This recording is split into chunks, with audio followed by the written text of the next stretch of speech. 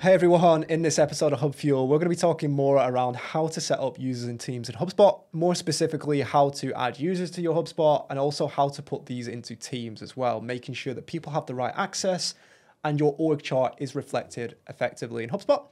So without further ado, let's get into it. When you're in HubSpot, what you want to do is head over to the settings icon in the top right, which will take you into the backend settings. From here, you want to scroll down the left-hand sidebar to where you have your account set up, i.e. your universal settings, and then into users and teams. From here, you will see what you're probably already familiar with in terms of essentially you have all the different users in your accounts. But what you will also see is you also have a tab for teams. And within this tab, but essentially what you can actually do is essentially set up teams within your space. So as you can see here, I have a team for demos, I have a team for marketing, I have a team for miscellaneous. Now, we may get to a point where maybe we want to onboard our sales team onto HubSpot to use the CRM. So what we can actually do is press create team. We can call it the sales team. And if you are an enterprise, you actually do have the ability to create a hierarchical structure within the teams area. So basically you can have parent and child teams like so.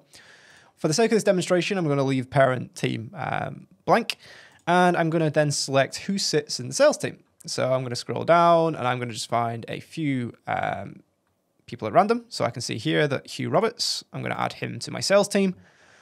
I can then add additional users who it may not be their primary team, but then can also contribute into it. If I then press save, you will see that sales is now created as a team on the root of the team folder.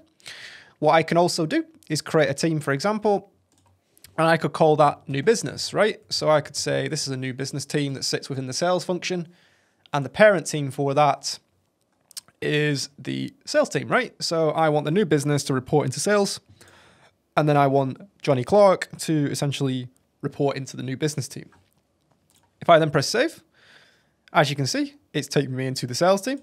I can just press all teams, and you've now set up basically a team in HubSpot. So you can actually see here that when we've got basically the structure, you can ultimately now see how that org chart kind of looks all within HubSpot.